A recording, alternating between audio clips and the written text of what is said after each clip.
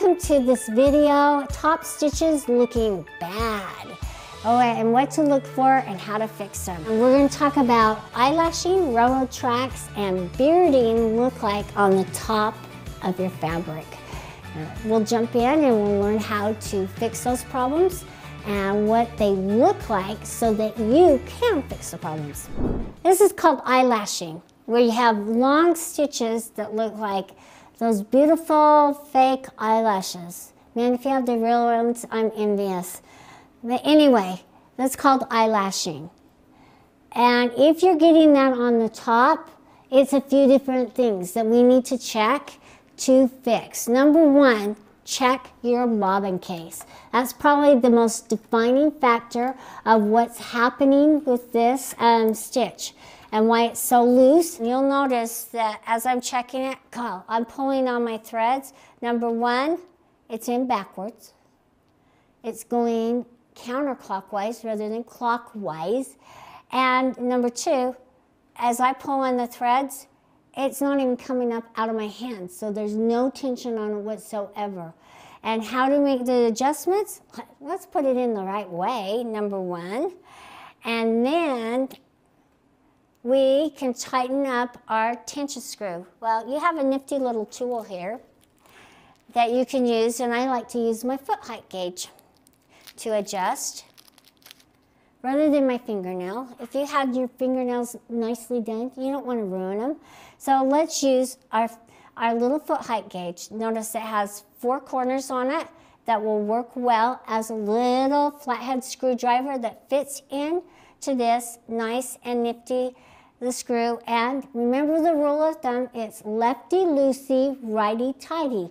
So I want to face it towards me, okay? I'm going to have my left hand, my right hand. If you remember that rule, lefty-loosey, righty-tighty, then you'll know which way to turn the screw to get the tension correct. This is also a tension screw on your bobbin case, and it is really important for you to adjust with the different types of threads that you're using. Some are a little thicker, some are a little finer. So adjust the screw, and don't be worried about doing it. All right, so I'm going to turn it towards the right. So I'm going to make it tighter, and you know what, it's really, really loose, so I'm going to do it quite a bit. And to the point where I'm hoping I'm going to start getting tension here, and I am, because now, rather than it sitting flat in my hand, I'm starting to pull up, and it's at least pulled it to the standing position, but I'm not getting enough tension on it, so I'm going to slightly now do it in increments. Small little increments to get that correct tension. And I'm going to test. Still a little loose to me. And I'm going to tighten it up a little more and keep doing it. And it still feels loose, but I'm getting more and more tension. I feel like we are better tension gauges than some of the TOA gauges, but do what works well for you. Okay. Well, that's even better. I like that tension there. It doesn't come up out of my hand, but I could do it so it slightly does, but I feel a little bit of tug, so I could just tighten it just a little bit more, and that feels really good. I'm going to cut that off, put it back in, and we'll pull up our threads and make our adjustments. So now we're just going to check our tension again. Oh, see how much nicer that looks?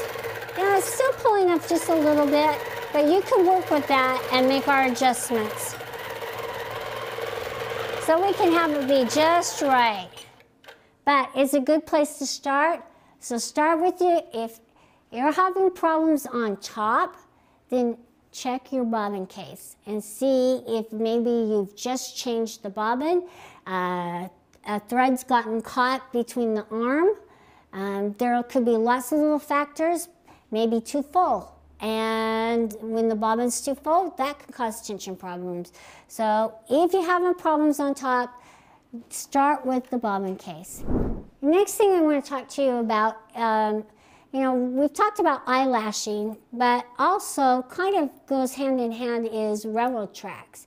And you know what railroad tracks look like? They're a piece that has cross braces all the way across, so you look like railroad tracks. So when you see a stitch that's just laying, just kind of like it's on top of the fabric, but it has the little knots. You can see the little knot in increments just sitting right there on top, and the thread's just laying there. It's like it's not even pulling in between the layers. That's railroad tracking. And that's what it looks like. It's just the beginning of the eyelashing. The railroad tracks are usually found on the straight, either vertical or horizontal. And the eyelashing is what you see when you're curving, going into the curves, because it's pulling the thread, this thread that's laying on top away, and those underneath threads are pulling up through to make those ugly eyelashes. So those are the differences or the similarities between eyelashing and railroad tracks. And now that you understand what it looks like on top, the same thing applies for underneath. That's how they're created, but how you fix them is a little different. All right, let's talk about bearding. Okay, no woman wants to be seen with bearding, okay? It's just awful on us, but guys look pretty good. Anyway, bearding isn't you growing a beard, it's little tufts of batting coming through. I know we've seen them on clothing. They're like little lint pieces that come up through the layers, and you can get them on the top or the bottom. That's a problem with your batting. Number one, you have it on the wrong direction, where the scrim side is up rather than down towards the backing. And that's really important for you to understand how the batting's made.